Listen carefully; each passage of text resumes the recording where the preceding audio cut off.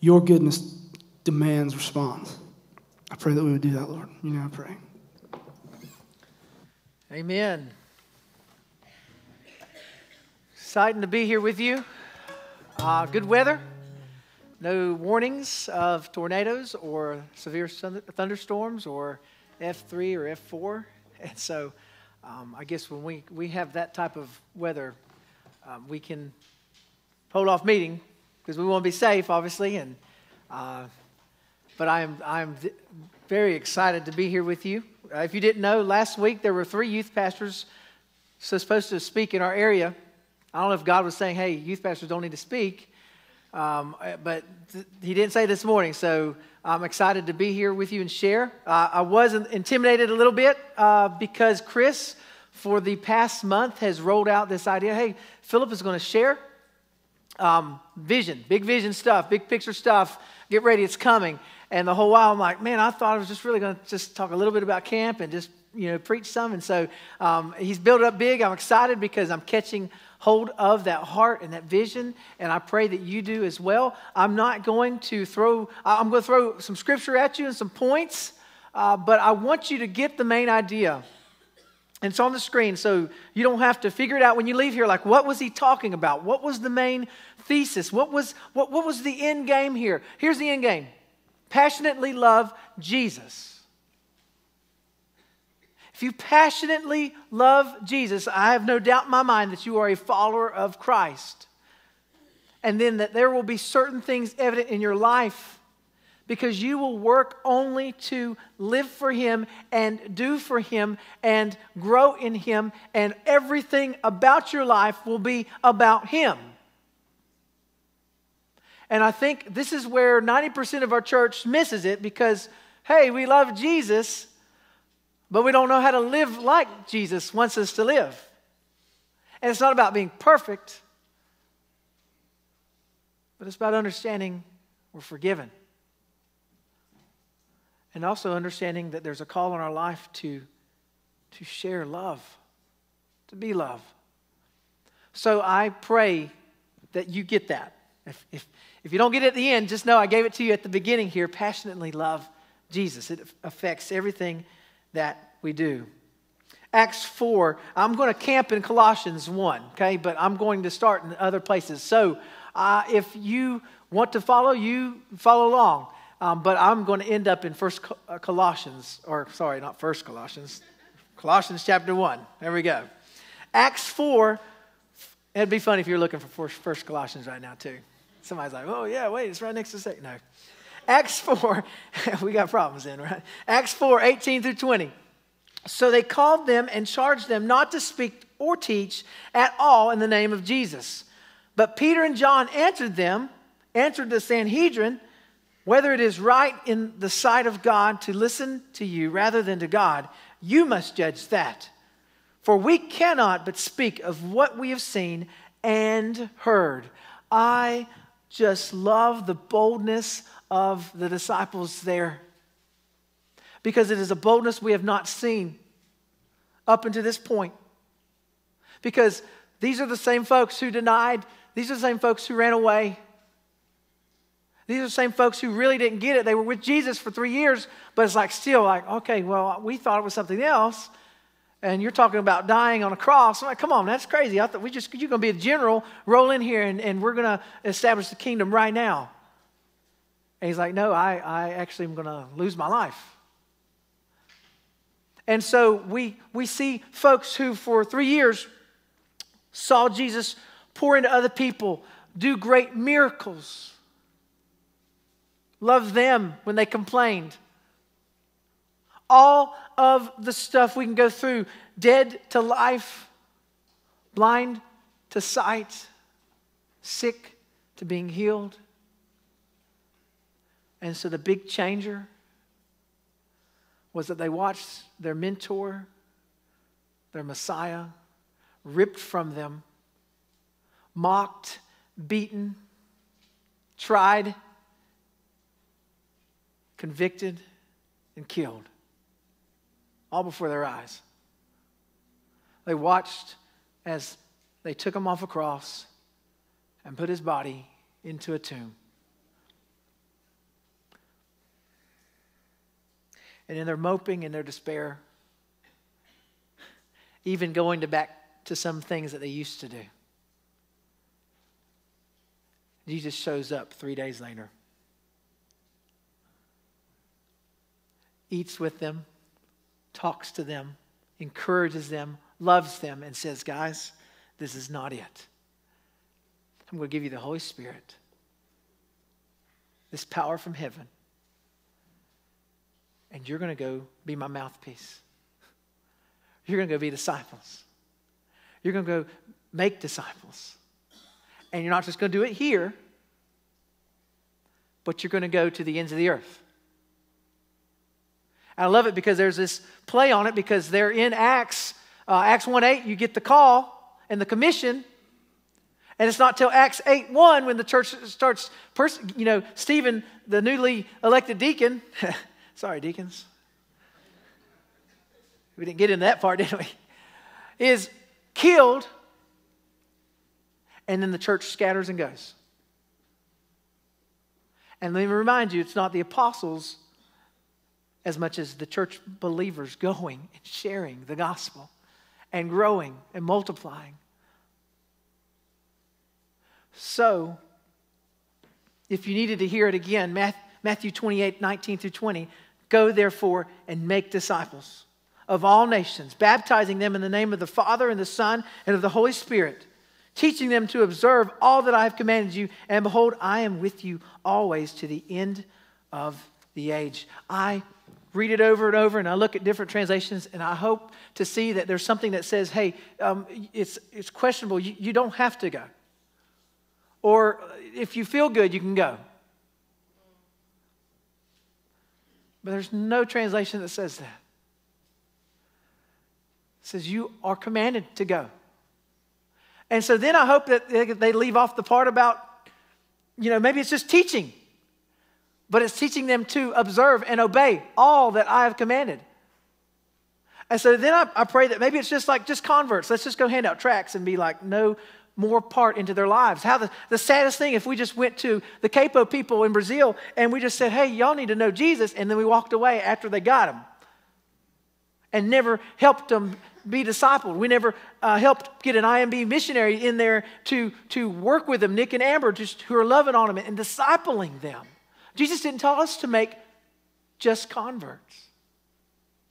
He said disciples. So, what is a disciple? Someone who follows Jesus. Someone who loves him. Someone who, as in the song we just sang, we can say our arms are open to surrender. You have your way. I love that picture because I think of my little girl as when I walk into her, she's like, hey, you can have me. You can have me. You're the boss. Carry me. Take me where you want me to go. That's us. We get to do that to our Heavenly Father. We're like, God, this is it. This is you right here. I surrender totally to your call.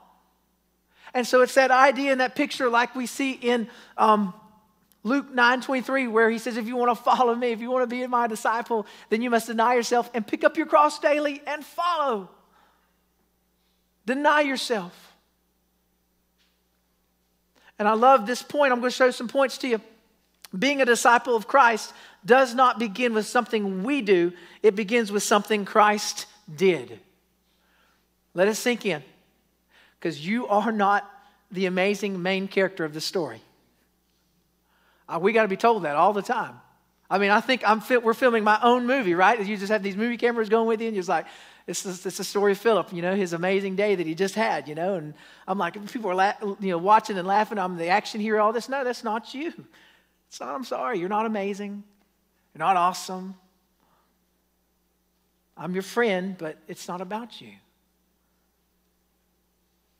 Being a disciple starts with what Jesus did. If you need a reminder, here are some scripture. John 10:11 says, I am the good shepherd. The good shepherd lays down his life for the sheep. Ephesians 5:25, he loved the church and therefore gave himself up for her. To be a Christian means to be a disciple. Being a disciple of Jesus means to follow Jesus. 1 Corinthians 6:19-20 says, or do you not know that your body is a temple and the Holy Spirit within you, whom you have from God? You are not your own. You were bought with a price. So glorify God in your body. It's moving from Jesus as being Savior to Jesus being Lord. We have a lot of churches that are filled with people who just have Jesus as Savior. And all they've ever been taught was be good, do good, tithe, come to the church, and we're not going to lay anything else on you. Folks, there's a lot of dead churches, I'm just going to be honest, who are working through events, calendar filling, even some good Bible studies, but they are not sending anyone out into their community, into their nation, or to the ends of the earth. They're not multiplying. Folks, if you're not multiplying, you're going to be dead. I'm not here to toot our horn for a second, but I think we need to be doing much more. And so as we hear that discipleship, discipling, being a disciple starts with what Christ did for us, and that we start acknowledging Him as Lord, not just Savior. It was nothing we did. God sovereignly pulled you to Him. You have a pull inside of your heart towards sin. Nobody's that spiritual in here and holy. Like, sin doesn't affect me. Come on. Every day. Martin Luther had to struggle so much that he would go and repent and go and ask for forgiveness and confessions, and then he'd be writing down everything and like, well, okay, hold up, I can't do this. It's not enough. I can't do it. And finally, they're coming to the point of realizing you can't. You can't confess enough, because as soon as you did that, you did something already again.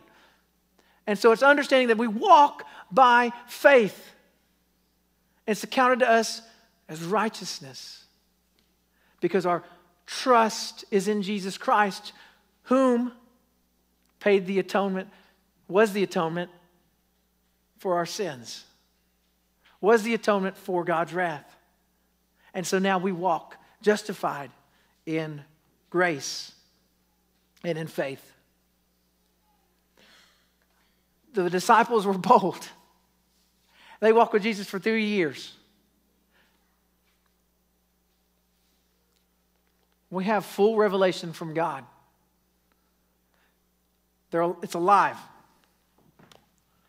All Scripture, God breathed. New Testament, Old Testament. Screams Jesus. Screams how we should turn our lives. We have experiences in here. We have modeling in here. We have miracles in here. And yet, we still are passionless in our hearts. My intent this morning is not to come up and just like start shooting you with bazooka guilt. You feel bad and do something, okay? My intention here is for you to see Jesus and for you to love Him passionately. We were posed this question at the conference this week. Do you know what denomination is most mobilized for missions and taking the gospel out? We got David Platt, we got the IMB, and it wasn't Southern Baptist. It was a Pentecostal movement. J.D. Greer explained it like this. He says, because Southern Baptists are so guilt-driven, we're going to make you feel bad and preach on you, and then you'll feel bad about it, and you'll go in this temporary high, okay, I'm going to do it because I'm horrible, and I'm going to go do it, and then after we feel good about ourselves, we stop. And then in the other Pentecostal movement, it's gift-driven, and so we're all gifted to do this, so we're going to go and do this. Now, I'm not going to get into a doctrinal debate here, but I'm just saying, hey, we all should be passionate about Jesus Christ, right? I mean, you should come in here and go, oh man, I'm happy to be saved. Let me go tell somebody. No. Let's be compelled by love, as Paul was. Let's go and do and be doers because Jesus loves us. 2 Corinthians 5:15 says, He died for all, that those who live should no longer live for themselves, but for him who died and for them and was raised again.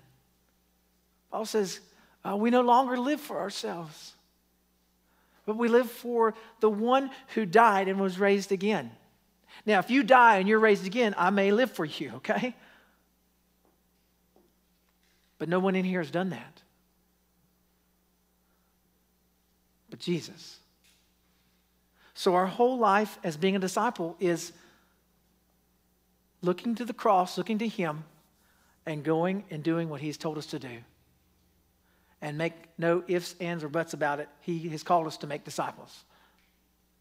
So, to explain it a little better, there was a story of a young Christian who wanted to know from his mentor, from his hero in the faith, how do I follow Jesus as passionately as you do? What do I do?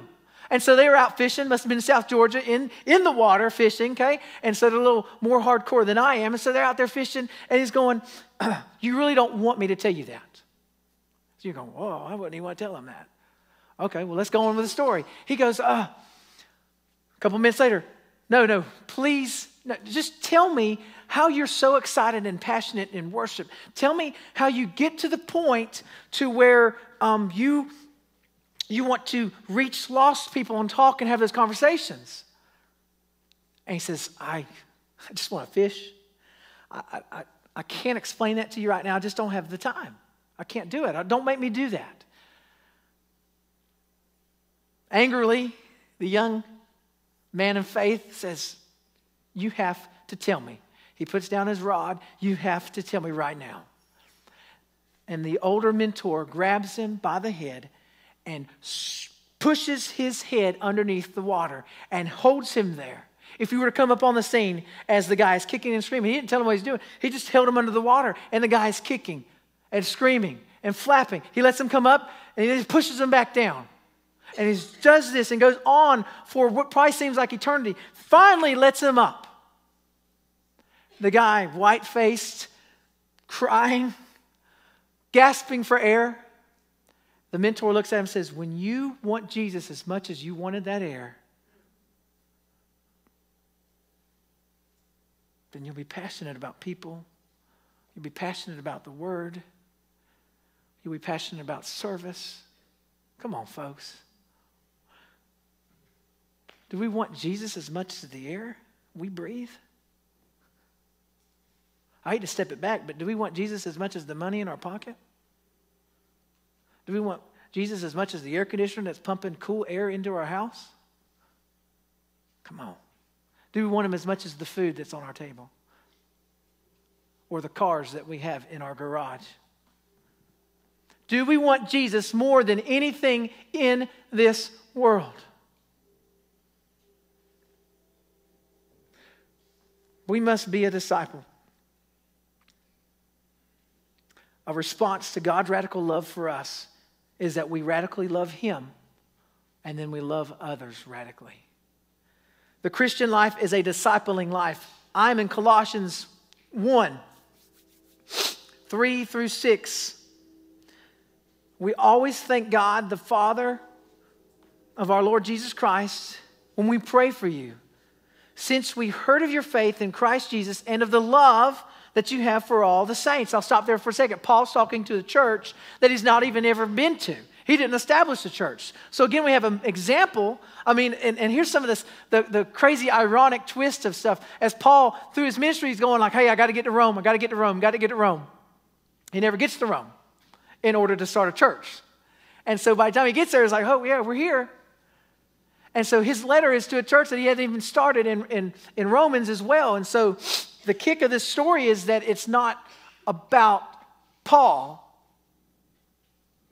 but it's about people moving the gospel, the church moving and multiplying. I'm saying, don't get me wrong, Paul's awesome, But in this, he is recognizing, he says, guys, this is a church, we have prayed from you because we've heard of your faith. And then in Christ Jesus, and of the love that you have for all the saints. Now, just pop in on love for a second, because we have a twisted idea of our definition of love, because, it's this feeling. For us, we just, teenagers, I just love that person. Oh, gosh, really? You love them. And my thing is I love tacos. I love burritos, okay? I probably love a burrito more than you love that person, that little guy or that little girl. I love it more. I'll be honest. We have this distorted picture of what love is, right? I mean, you stay with me long enough, Chris, and the rest of the staff will make fun. I love food. I love Thai. I love all kinds of. I'm not going to start talking about how much food I love. He'd be like, what's he doing? But we can't let that interpretation of love be the love that we carry on to our Christ. I love Jesus if I don't ever eat again. I love Jesus if he takes everything from me. And so we have a chance, as Paul sees, he says, I see your love, and it's not just this feeling. You don't just go, hey, we love Blackshear. We love you, Blackshear. We're loving out loud. In Jesus' name. Paul's like, no, we see your love. It's action. It's you going into the community. It's you loving people. It's you going, hey, we really love you. This is why we're doing this. This is why we're in your yard raking it, okay? This is why we're washing your car. This is why we're bringing you food. This is why we're playing with your kids and just loving on you and your family, because we love you, because Christ first loved us. And so it's that passion for Jesus Christ. And so Paul saw it. He said it was evident. He says, we have heard of your faith, and we have seen your love you have for all the saints. And it's because it's a love driven in the hope that is laid up in heaven. Of this you have heard before in the word of the truth, the gospel, which has come to you, as indeed for the whole world it is hearing fruit, and the whole world is increasing, as it is also does among you, since the day you heard it and understood the grace of God in truth.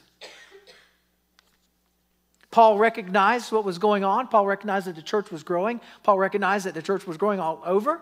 And so he's super pumped and super excited. He also realizes that it's because of Jesus' love and the focus on the hope in Christ that this love is going. And so I'm saying our response to a hope that is in Christ is that we will share love.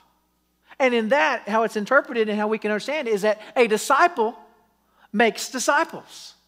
A disciple is a discipler, or a disciple is discipling. A big word, we're going, whoa. I don't know that theology stuff. Okay? I can barely get through John 3:16. Okay, well then you get through John 3:16 with somebody. Amen? You don't tell them what you don't know. You tell them what you do know. You tell them how Jesus Christ radically changed your life. How he called you. How he loved you. And then you are walking on your personal development so you can help somebody else see and love Jesus more. That's discipling. It's not just found in the studies, folks. It's found in life. Our everyday life as we walk with somebody and we talk to them. We live in the most connected and unconnected generation ever. Okay? Connected as in we have technology all around us. We can get on and shoot texts and emails to anybody and connect. We can Instagram our lunch and people can like it or not like it. We can talk and chat video-wise with anybody, anywhere. Yet, you go into a real Starbucks, you go into real restaurants, and you see people disconnected from each other. I don't know how many people you're winning on Facebook to Jesus. I know how many people you could be winning that are sitting right around you at your work, at your school. Oh, we better not. We better stop. Come on now. Don't send them friend requests. You need to start striking up conversations and just loving people. And I'm the world's worst because I'm like, God, give me an opportunity. Well, let me tell you, do you open your eyes every day? God's giving you an opportunity every day.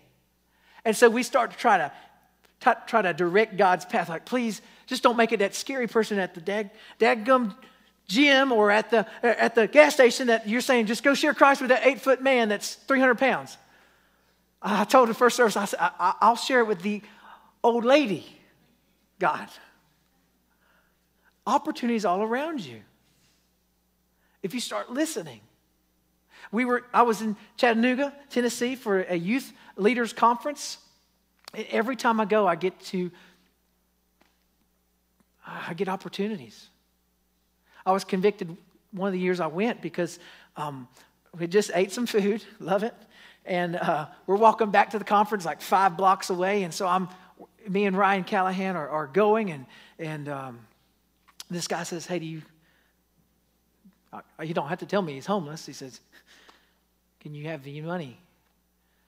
I don't have any, none of us carry cash, right? So we're like, I don't have any money. And so I kept on walking.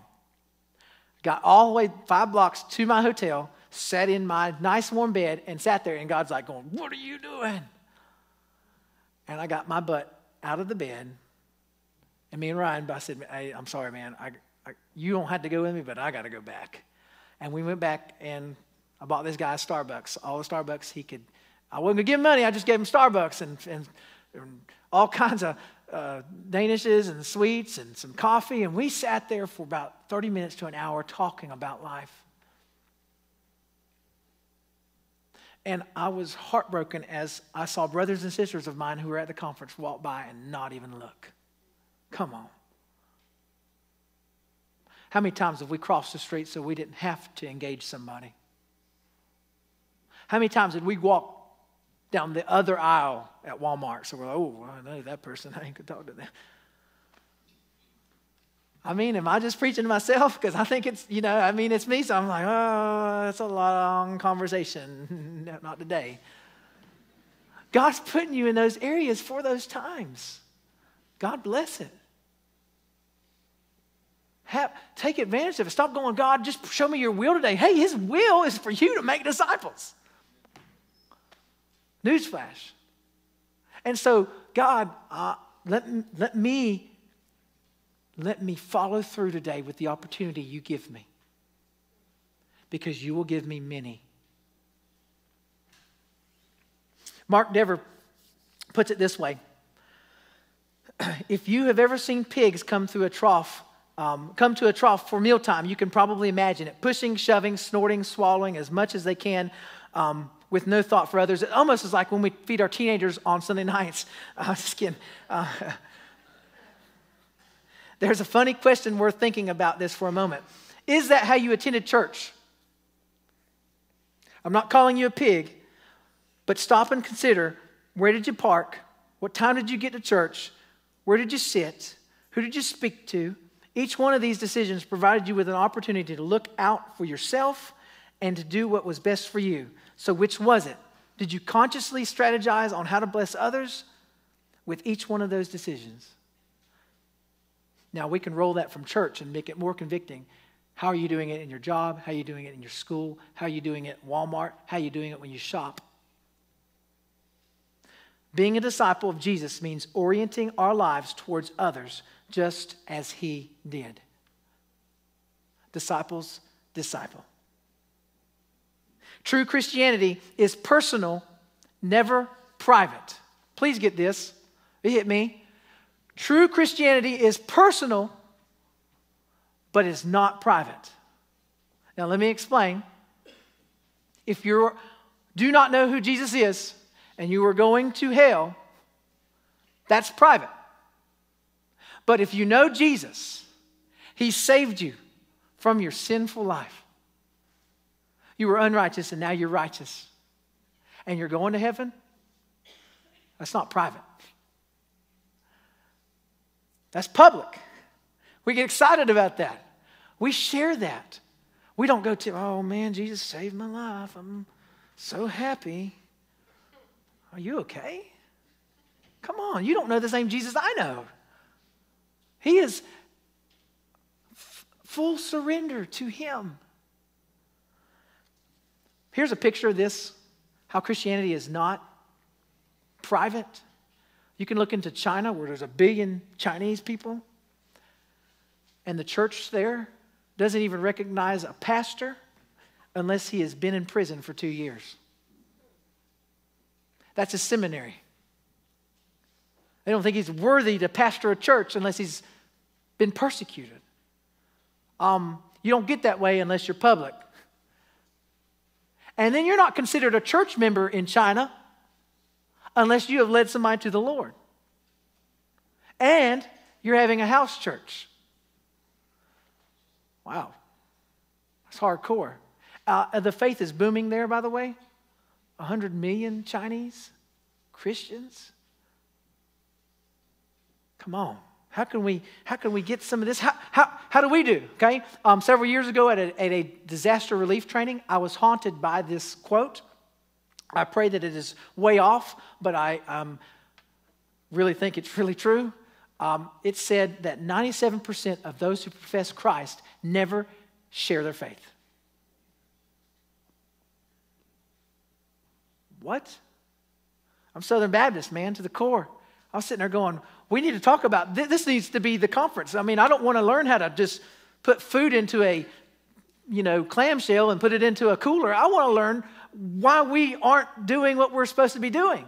And that's the problem, I think, because then we spent 45 minutes on talking about how to put food together. We didn't spend no more time on going, wait a minute, why are people in here who profess Jesus Christ as Lord, why do we never have a conversation about Jesus? 97%. And so I start going, God, forgive us. Forgive us that we as evangelicals, evangelistic by our heart and nature, do not want to talk about you. And I think we're a little above average, because if that hit our church, it'd be like 9 people in here are the only ones that share the gospel. But also, intentionally, I think that's because we send people to Brazil and to in Atlanta and to other areas to where they have to share their faith. And we are going, hey guys, have these conversations. And so that's a good thing. But I still think if we start taking that number away, how close are we to the 97%?